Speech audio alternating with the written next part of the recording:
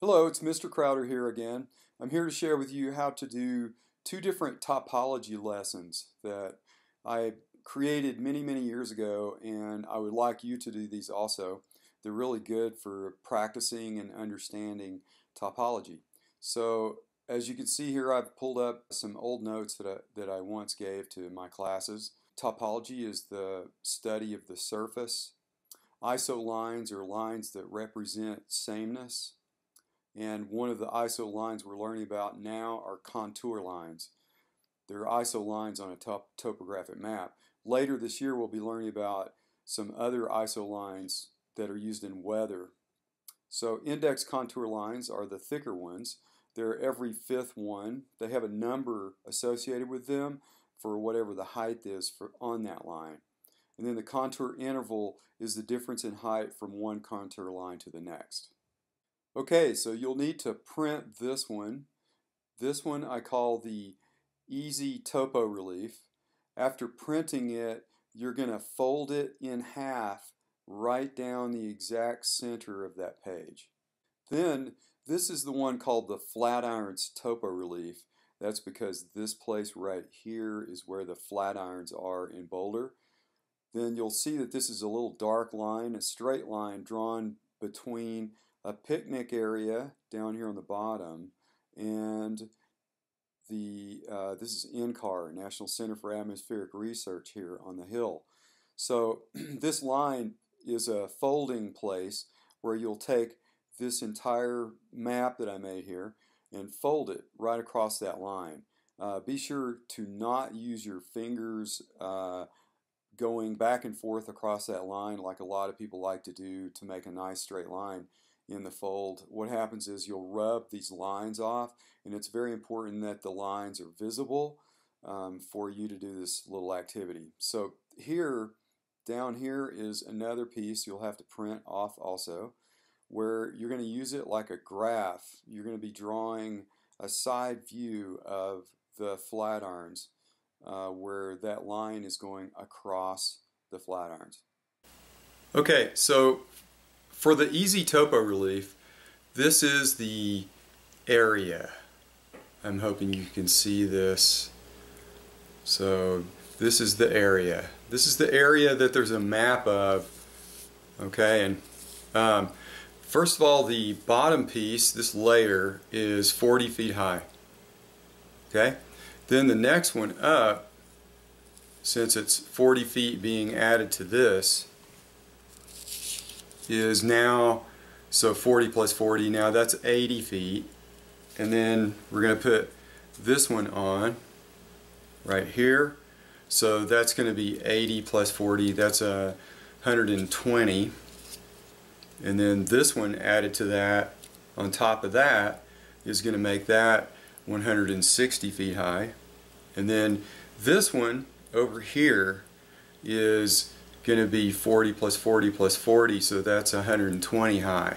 Alright, now we're going to make a map. I have made a map of this, and we're going to divide it right down the middle and then draw and then make the side view of this. Now this is the map here that hopefully you have printed this out. Okay, then you fold it down the middle. Okay, and when you're working with it, you want to have it facing you with the numbers on it. That'll make it easier to work with. Alright, so remember that this was the real sort of three-dimensional version of this thing here that I'm calling the EasyTopo Relief. This, I like you to do this one first, because after understanding this and how to do it, then it gets a lot harder on the Flatirons Topo Relief. So this is the EasyTopo Relief. Remember, you fold it in half, okay, and you want the numbers facing you. Now you're going to make a little grid for this. You're going to make a little, it's like a graph. You need a line down here on the bottom of your graph, okay, and then you need a line on the side of your graph, kind of like a y-axis of a graph. Alright, and you need to have this so that it's fitting somewhere on the base of the graph, and you need to basically make a little mark here on the bottom of this where every one of these contour lines are crossing the x-axis of your graph, the bottom of the graph. Okay? Now, the bottom of your graph really is nothing. It's not a distance, it's not anything. It's just the bottom. But on the side of the graph, we're going to put numbers that represent how high the relief is for each of the contour lines.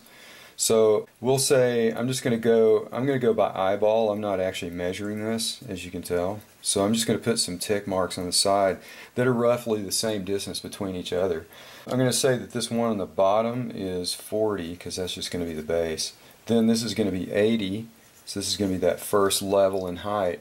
And then this is going to be 120, and then the next one's going to be 160, and the next one's going to be 200. I don't know if I even need to go that high, so I'm good now. Alright, so what I'm going to do is I'm going to go up to the height of each one, so 40 is there, but then the next one is 80, so I'm going to put a dot there for 80, and then I'm going to go up to 120, I'm going to put a dot there. So you can see what I'm doing, so I'm going to end up with a side view of this. So I'm going to go now to 160, and notice I go straight up from each of the dots I made. I'm not like going, I'm not going sideways any. Although I did there, didn't I? So, okay, so then my next one's going to go up from here to also to 160. That's going to go to 120. I'm going to put a dot there. Now how high is that? Right in between these.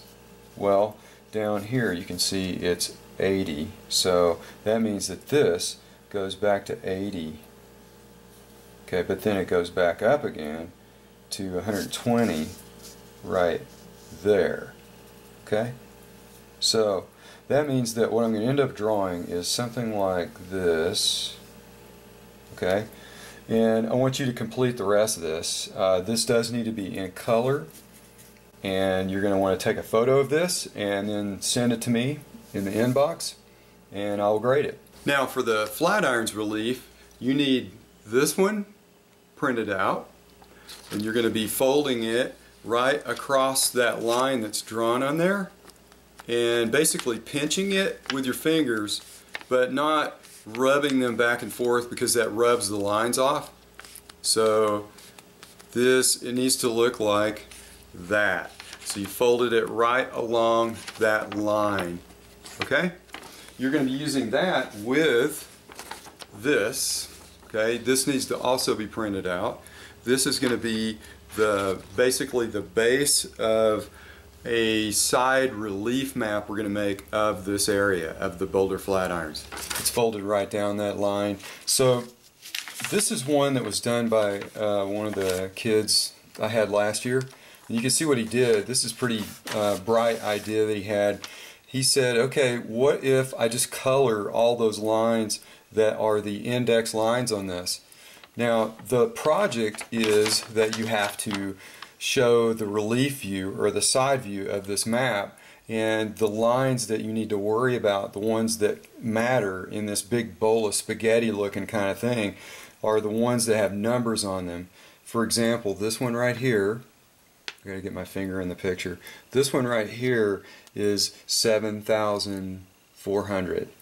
Okay, this yellow one. This one right here, that's this orange one, is 7,600. So each one of these that have a number on them are important.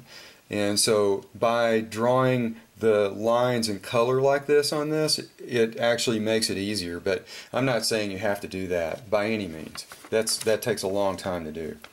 So the project, what you have to do on this, first of all, step one, you need to number off each one of these on the side here, knowing that the interval is 200 between each of these index contour lines. They're all 200 feet in between the height of one to the next one. So that means that this is going to be 6,200 if I'm going to go by 200s on this map. The next one will be 6,400. Then the next one will be 6,600. And the next one will be 6,800. Etc. on up to as much as you can fit on this, all the way up to the top there is a good idea. Now what you're going to end up with eventually is a side view where the hills of the mountains are all going up and down. So the way to do that, the process is like this. I'm looking for National Center in-car here and lining it up right there so that it fits right on the picture of it there, and then the picnic area all the way over, let's get it in the picture, all the way over there is the picnic area. Now what I'm going to do on my paper, on this on the sort of graph paper, what I'm going to do is I'm going to make a mark right down here everywhere where one of these index contour lines crosses the paper, and I do have to lift it up sometimes to see the numbers underneath them. Probably the first one to do right next to this is this one at 6,200. So the 6,200 line first hits right there, and I'm putting a mark down on the paper there. Alright, then the next one is the same line, just going, it's going like this, it's going around and around and around, and it ends up wrapping back again right there. Then the 6,200 actually goes loop, and it loops around right here, so that's 6,200 also. Then it goes back around again, and so it looped around 3 times, so that's all 3 of those are the same height. But then this one is going to change height. This one is, I know it's 6,400 because I see the one after it's 6,600. There it is. So there is right there. Can you see it? That's 6,000. I'll move it in. That's 6,400. This line that I was just looking for. So I know that the next one after those is 6,400. Okay, so I'm going to make a little dot up to 6,400. I'm also making a dot for each of my 6,200s at the height of 6,200. And notice where I put them, right straight above each one of the little marks I made. Okay? So I'm going to end up, also I know that basically the in-car is 6,000, so what I'm getting here is something like that, and then I'm going to keep on going with these lines all the way to the picnic area. I'm going to end up with something that goes up here in the middle of this map, and then it's going to go back down again. So because we're looking at the side view of the Flatirons. Okay, so you need to have this drawn in basically by going by each one of these index contour lines, and you need to color this. So after you've done this, color it however you like. I've had kids do it in candy stripe. I've had kids do it so that it looks like a ski area, you know, so whatever it is you want to make this look like is fine. Then you're probably going to take a picture of it and then load that maybe as a JPEG or whatever that fits into Schoology, so that then I can grade it. So I need to see your result after you've made this. Thank you.